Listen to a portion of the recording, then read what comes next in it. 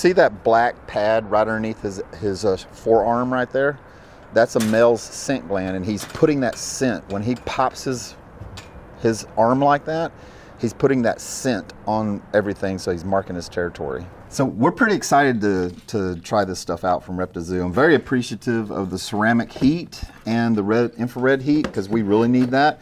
And then our animal care technicians are very excited about these gloves. We'll show you some testing that we've done with these. But stick around, because we're going to test more products. ReptiZoo is going to send us some more stuff to test out, and we're going to be using it and testing it out, and we'll tell you what we think.